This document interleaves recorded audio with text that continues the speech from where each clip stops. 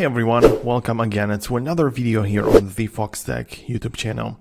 This time we talk about live photos and how you can play them on a Mac. You can see I'm recording this video with the iPhone, but the background is on my Mac, so I'm going to show it to you right now. The first thing which you may be interested in is to share it to your Mac with an AirDrop. So I have a photo which is live. You can see it is live right here. It tells me that, and I can hold down on it and it moves. And let's say that I want to share it, so I'm going to click on the share icon, click on AirDrop, and the MacBook is right here. So I'm going to be sharing it directly to my Mac. Once it is finished, it shows up on my Mac and it just shows as this image. So when I just look it up, nothing really happens. I cannot play it. If I double click it, not just the preview and open it up fully, I still cannot really do anything. I still cannot play it. So the way you can do it is much different on a Mac. So what you're going to have to do is to get the Photos app. So if you open up the Photos app on your Mac, you can see for me it is completely empty. I don't have anything inside of there. So yeah, I mean, that's okay, of course, because we're going to add some pictures there. So what you can do is to connect a camera directly, drag and drop the pictures, and to turn it into different things. But for example, I have my iPhone here connected, and I know that for a fact that this picture is going to be a live photo. So yeah, it just shows you that it's a video actually, because live photo is nothing more than a video. But I'm going to import the two selected pictures, which are going to show up in here. And they are going to be saved as a video because it is a live video. So if I go in here, I'm going to click on that and import it as well. Import some other ones. Import 3 selected.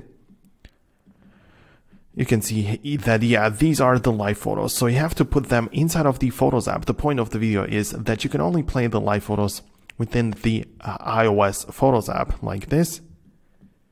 And now you can play them. So this one is not even a live photo. When I open up this one is not either, but this one is. So you have to put it inside of this.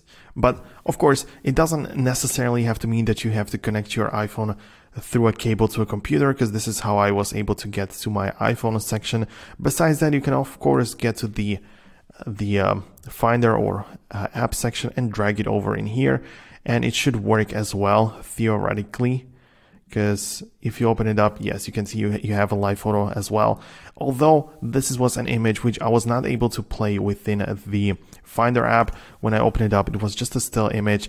But when I dragged it over to the Photos app on the Mac, I was now able to play it as a live photo. If that's something that you want, you're going to be required to use the official Photos app. Oh, okay, but the next thing which you can do is to use an iCloud link, because this is something which I've been using a lot. So when I go to my Safari and go to iCloud.com and I go to the iCloud Photos, I can log in there and browse through all of my files. For example, I have a couple of images in here, and this is actually a live photo which I shared or synced with my iCloud account. And in this case, what I can do is click on the share, and I'm going to be able to copy the link. So once I copy the link, it's going to be an iCloud link, which I can share to anyone, even on the computers, whatever. And that link is going to be accessing a live photo. So I then have the option to share it through messages, email, whatever I want. And the person can click on it, get to my iCloud library, sharing stuff, and then download or have access to that live photo. So that's how it works. That's how you can play the live photos on your Mac computer. Now I'm going to wrap up the video right now, but before, I need to show you this. So this is a Foxtecc educational platform. It is free to join. The link is down below in the description. And inside you can find some in-depth guides for different apps, a free video editing course, and more stuff is going to be added in the future. So make sure to join it right now. There are a bunch of people learning already. So go ahead and do that, and I will see you inside of there. But for now, I'm going to wrap up the video. If you found it useful, leave a thumbs up, subscribe to the Foxtecc down below, and I will see you in the next one. Peace out until then.